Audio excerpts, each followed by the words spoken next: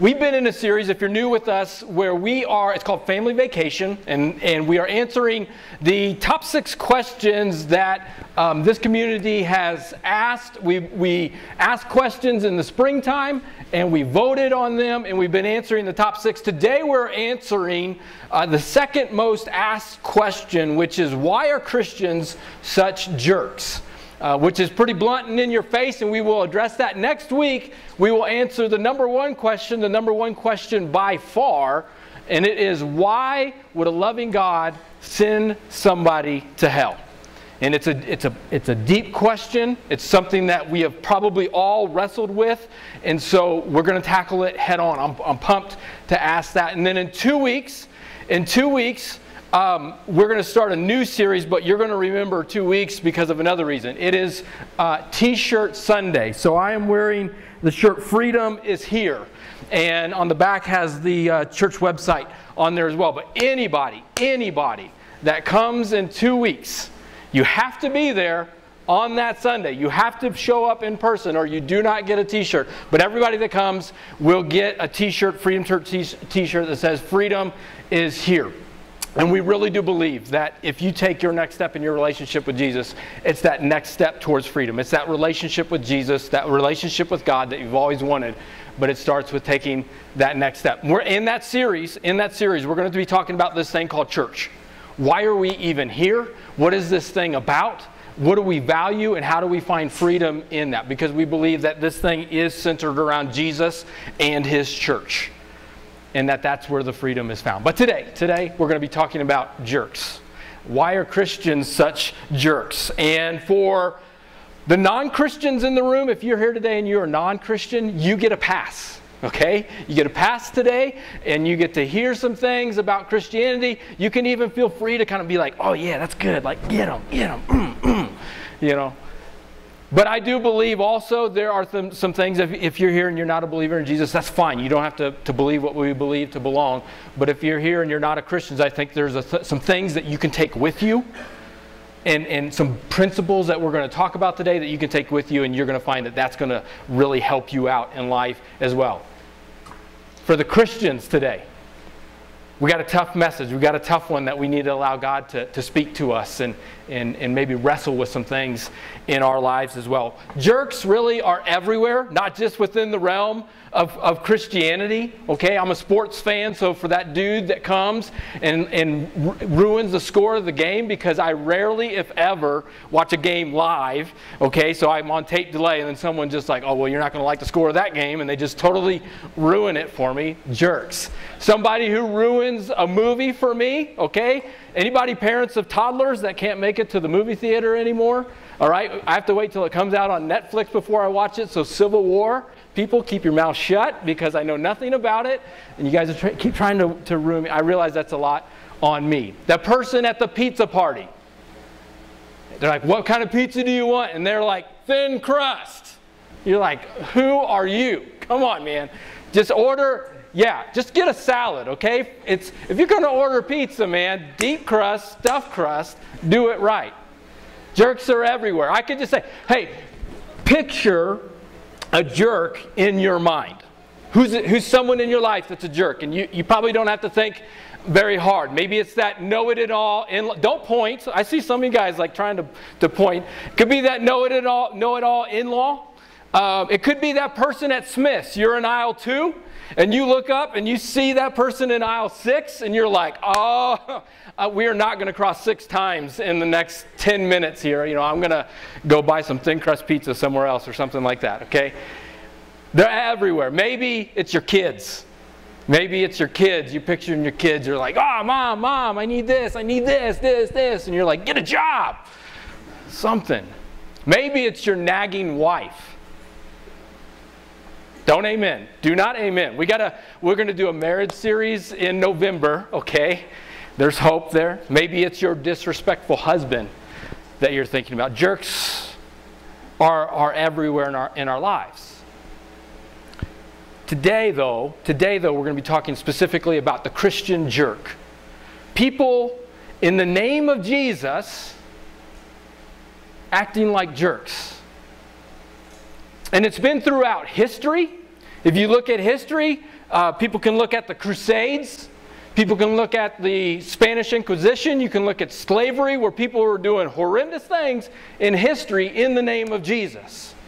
And you can bring it on into today as well. People being judgmental, critical, bitter, angry, argumentative.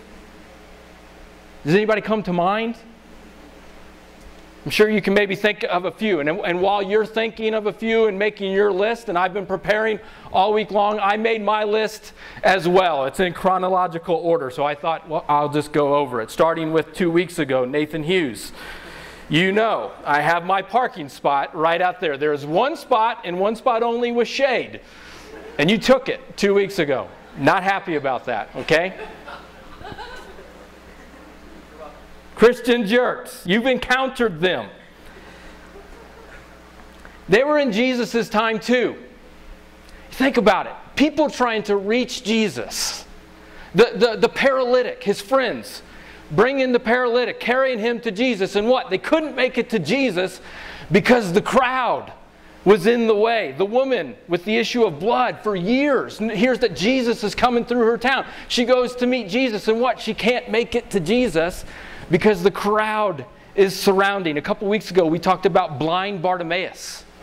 And blind Bartimaeus heard that Jesus was walking by, and he's like, here's my opportunity.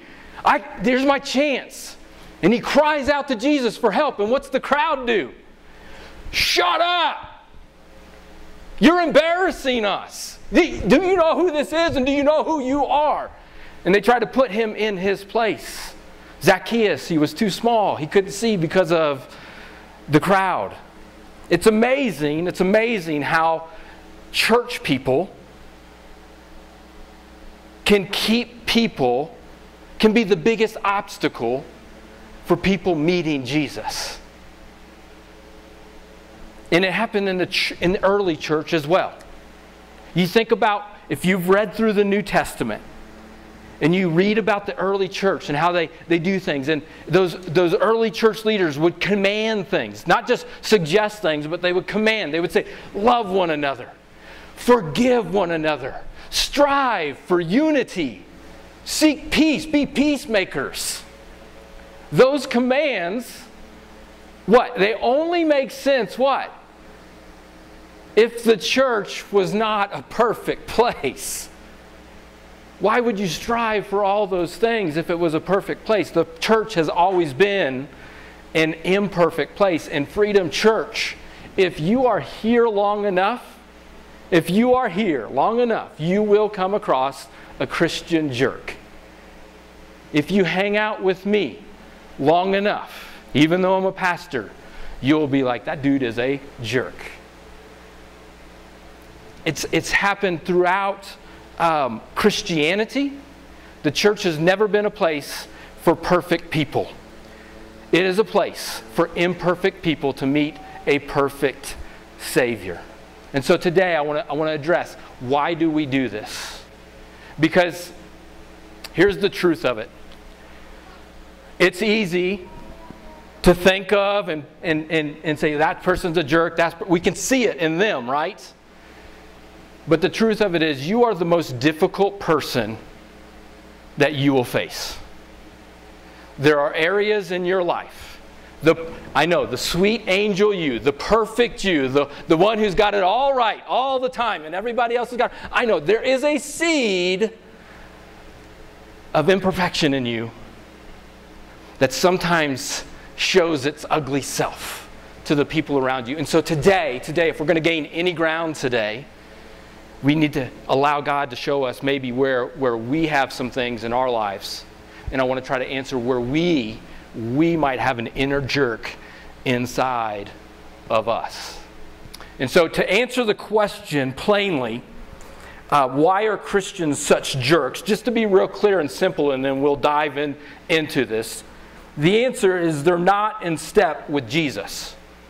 They're not in step with the gospel. There's a passage in Scripture in Galatians. The writer is Paul, who's a leader in the church. And he's writing to a church in Galatia. And he's writing about an encounter that he has with the leaders there. One of them is Peter, Jesus' best friend.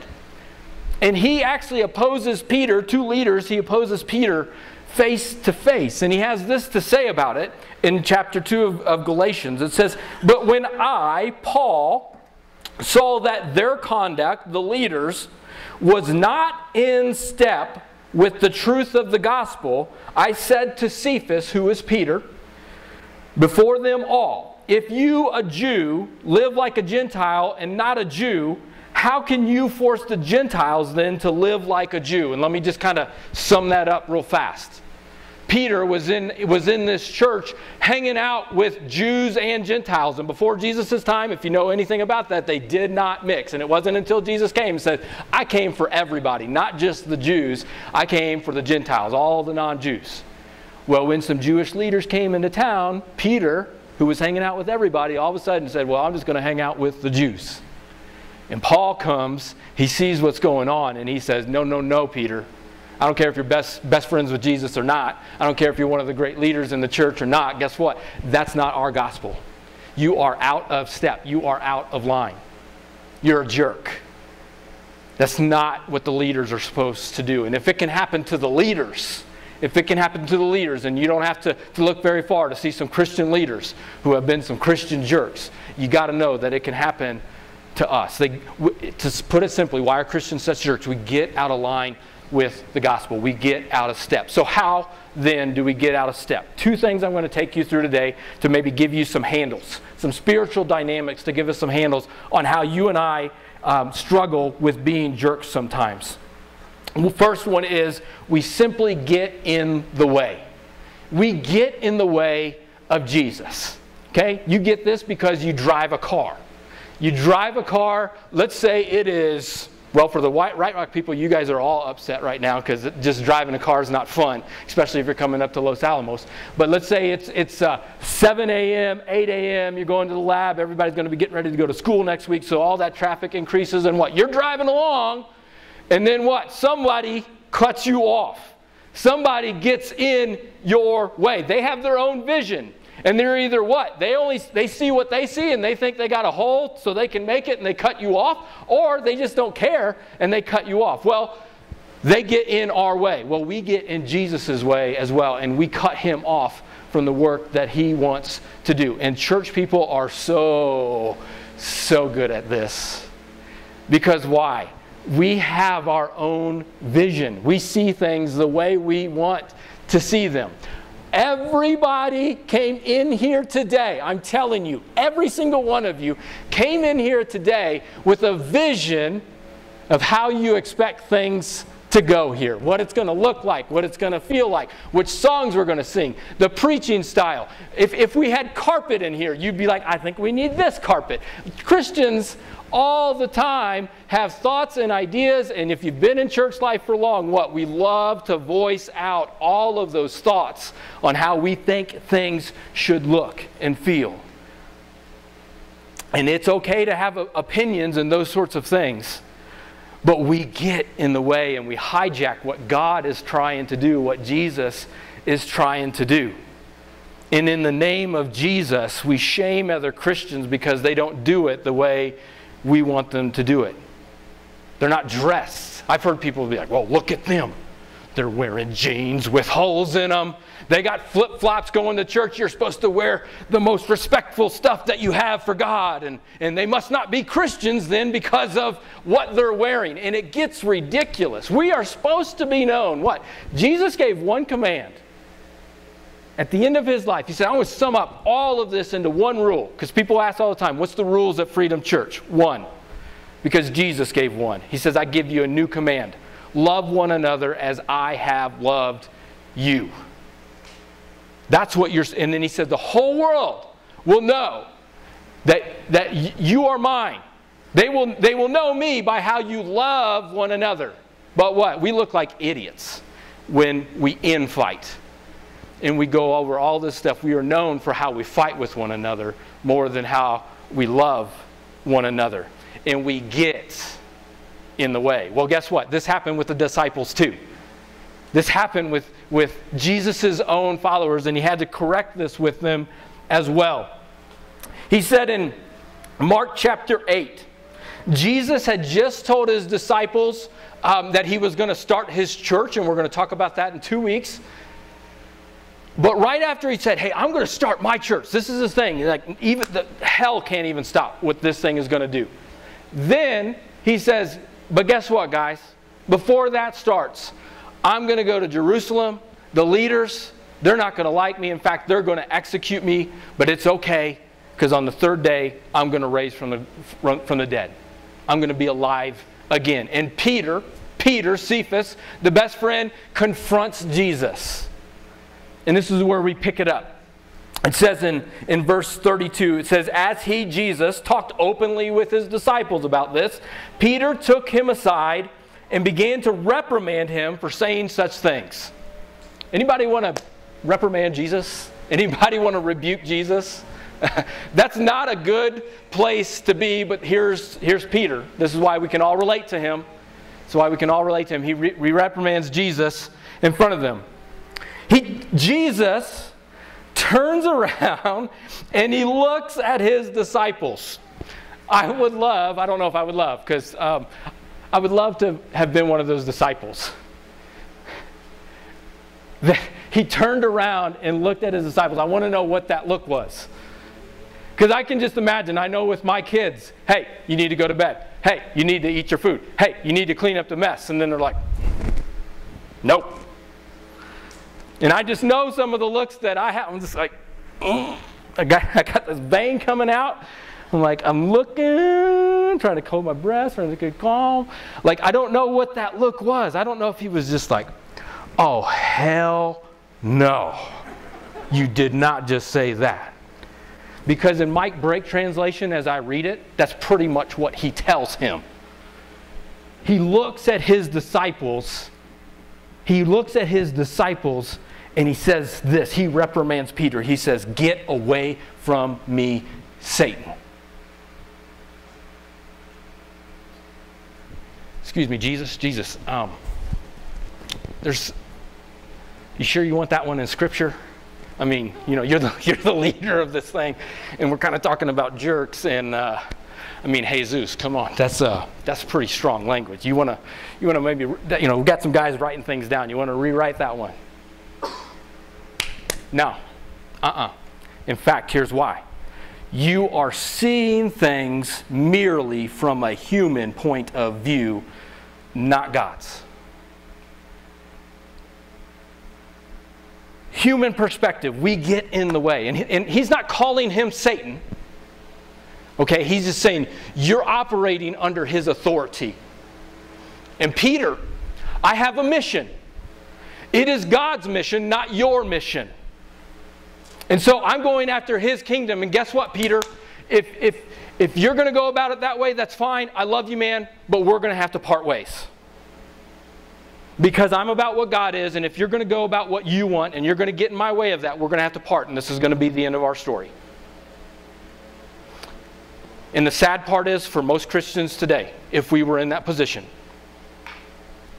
if we were in Peter's position, we would have walked.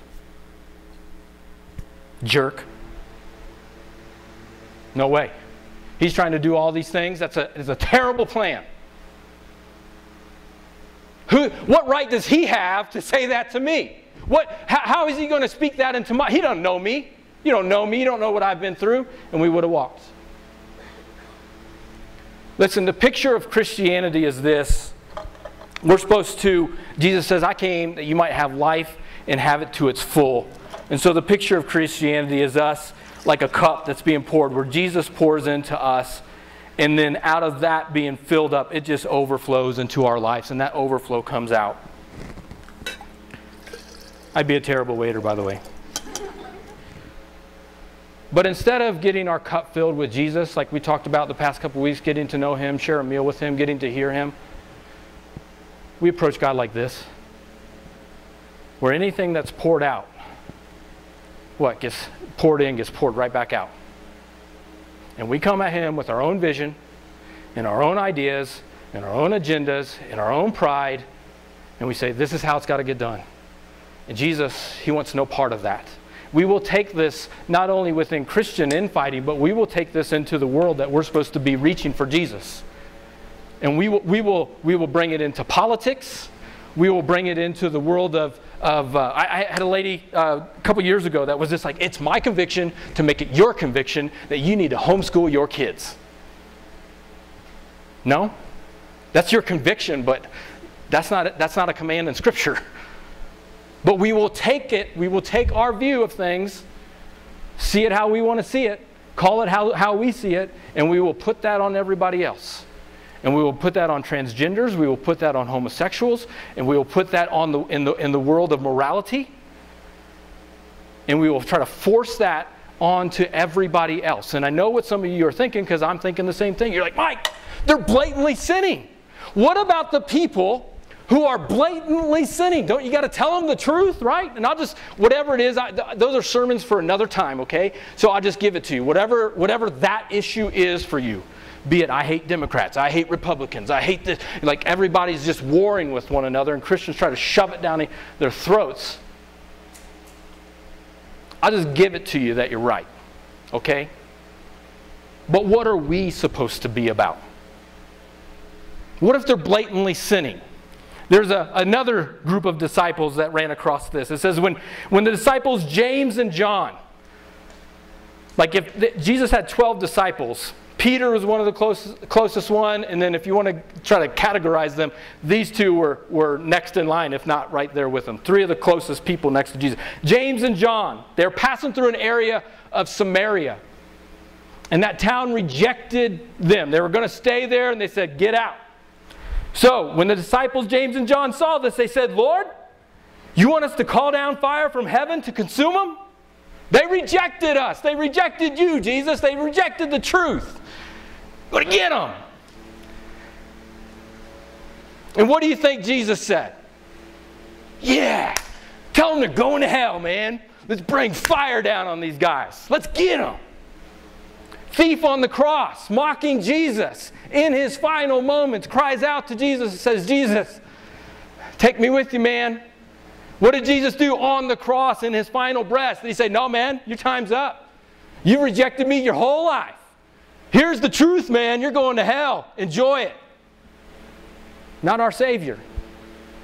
Not our Savior. We get in the way. We get in the way of what our Savior tries to do. What does he tell his disciples? He says, and he turned. Again, he turned and he rebuked them. Jesus only rebuking Satan. Jesus only rebuking evil.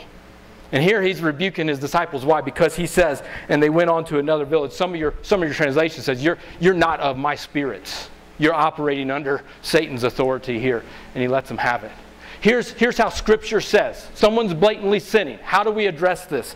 This is from the Message, which is a paraphrase, but I love this because I think it's going to speak to you. This is out of Galatians chapter 6. It says, live creatively, friends. If someone falls into sin, forgivingly restore them. Think about like a doctor helping someone who has a broken arm. They're gonna slowly mend that thing together. It's a process. They're gonna work with that person gently to restore that bone. He says, forgivingly restore them, saving your critical comments for yourself. You might be needing forgiveness before the day's out.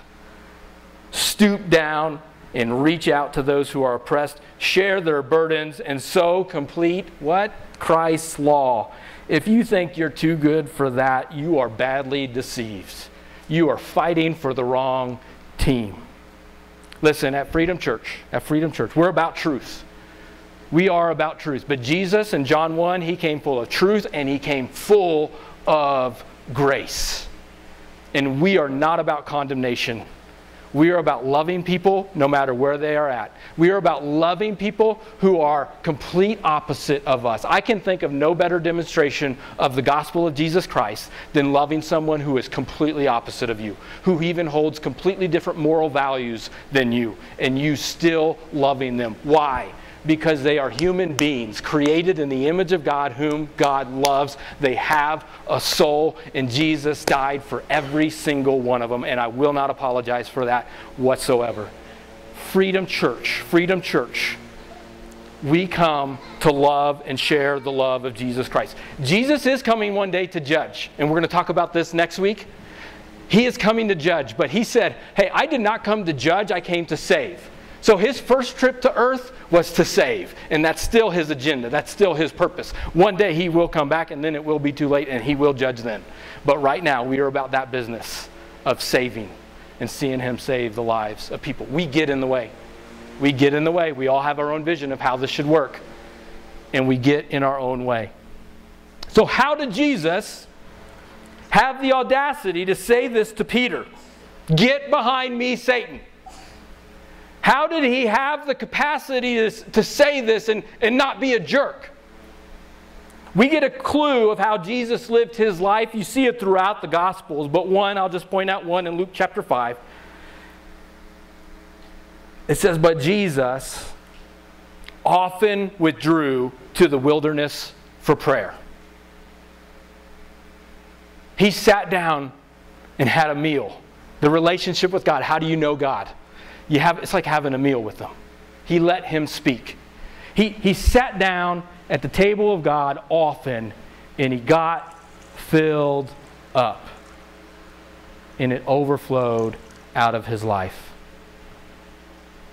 If we're operating out of this, like Jesus, he operated out of wholeness, not out of brokenness. But for many of us as Christians, instead of operating out of wholeness, we're operating like this. And no matter how much gets poured in, it's never going to fill. See, if I'm full and I'm overflowing, and there's people in a dry land who are thirsty, what? I can take this out and I can give you a little bit of drink. Out of my overflow, I can give you a drink, and I can give you a drink, and I can give you a drink, and help some people out and point them where to get some water for themselves. But guess what? If I go to everyone here, it's not going to be too long before what? This cup is empty. And I got to always remember, he often withdrew.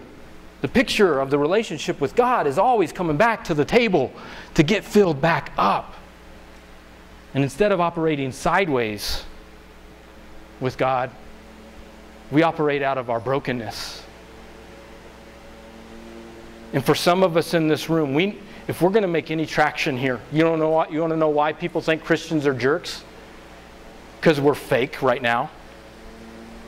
We can't admit, I have not yet forgiven that person. We can't admit that the reason I'm lashing out is because I have so much undealt anger with and bitterness. We can't admit that we're wrong sometimes and say that we're sorry, that we're broken. And I'm here to tell you today that Jesus knows your brokenness and he still loves you. You can come here today and be honest before your Savior. Say, I'm broken. And I've been operating out of this for too long. See, all those people that Jesus healed that came to the crowd, tried to fight through the crowd, they all had to come to a point where they said, Jesus, I'm broken. And I need healing. You ain't going to find healing in your life until you really admit, hey, I need some help here. I'm not perfect. And the good news is Jesus restores brokenness. He doesn't, I'll get some tape that thing back up. You know, you got to do some work, man. You really jacked that up, man. Go do some work. No. He wants you to take your brokenness and make it something beautiful. He just heals it. He just completely restores it. But you got to be willing to admit that I'm broken and that I need help. And there's no shame in that. He wants you to take your weaknesses, those areas of failure, those areas of shame, those areas of mistake that you're holding on to. I'm broken, I've done all these things, I've had all these things. Give it to him. He wants to take those weaknesses and end up making them strength. One of the most difficult people that I think Jesus encountered in life was one of the guys closest to him, Judas. the man who betrayed him, the man who sold him out. And on the night that he did that, on the night that Judas sold him out, he told the guys, he told the guards, he said, I'm going to go to the garden, and when I go to the garden, I'm not going to just point out the one and say, get him. I'm going to go to him and I'll give him a kiss. What a jerk. What a jerk. You know what Jesus did when Judas came? You know what he said to him?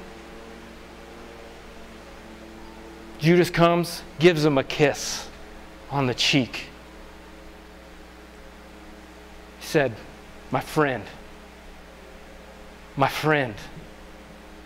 do what you came to do. See, Jesus, I believe if Judas would have handed Jesus his brokenness, he would have healed him. He would have healed him. He could have healed him. My friend, do what you came here to do. He didn't strangle him. Peter, what did he do? Grabbed the sword, took it. Let's fight. Boom. Chops the guy's ear off. It's in Scripture, you can read it. And what did Jesus do? Say, go get him? No. I got my mission. Peter, you're interrupting my mission again. You're seeing things from the human perspective again, Peter. No. We don't do that here. Not here. Not in this church. Not in this way. We're about God's kingdom. You stay here long enough, you're going to find a jerk. It's going to upset you, and I'm sorry about that. You've been in church world long enough, and maybe this is your first time here in a while, and you've been burned. I'm sorry. Really, there's no excuse for that at all. But I also have not ever given up on the church because Jesus hasn't. He came for the broken. He came for the ones who are ashamed. He came for the ones who regret. He came for the ones who need healing. And today, maybe you, for the first time, need to admit in a while, or the first time forever, that I'm broken and I need healing. That's a start. That's a step. You may not even know what you need healing from, and that's okay, but you know, I've been too prideful to admit that this is me. We are an imperfect church serving a perfect Savior.